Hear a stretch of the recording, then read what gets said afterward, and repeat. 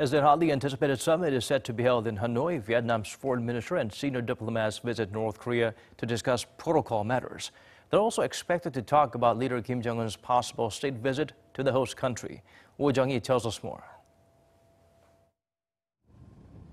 Vietnam's foreign minister plus a few other senior diplomats are in North Korea for a 3-day stay to hammer out protocol issues ahead of the North Korean leader's visit to Hanoi later this month. The country's foreign ministry announced through Twitter on Monday that Hanoi's foreign minister Phan Binh Minh is visiting the North from February 12th to 14th at the invitation of the North's foreign minister Jung-hee. The delegation is believed to have arrived in Pyeongyang Tuesday afternoon. Among the officials accompanying Minh is the protocol chief of Vietnam's foreign ministry.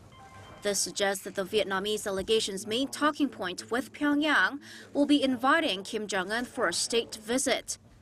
Before the venue for the Kim-Trump summit was determined, the Vietnamese government had recommended its capital, Hanoi, partially to have Kim Jong-un as a state guest. It'll be the first time for a North Korean leader to visit Vietnam in over 50 years. The late former North Korean leader Kim Il-sung, who's Kim Jong-un's grandfather, visited Hanoi 2 times in 1958 and 1964. So if a state visit does happen, then there will be a North Korea-Vietnam summit as well, before or after the one with the U.S. Alongside ironing out the details on that front, other matters will likely be on the table, such as the places Kim Jong-un will visit, where he'll stay, and which route he should take.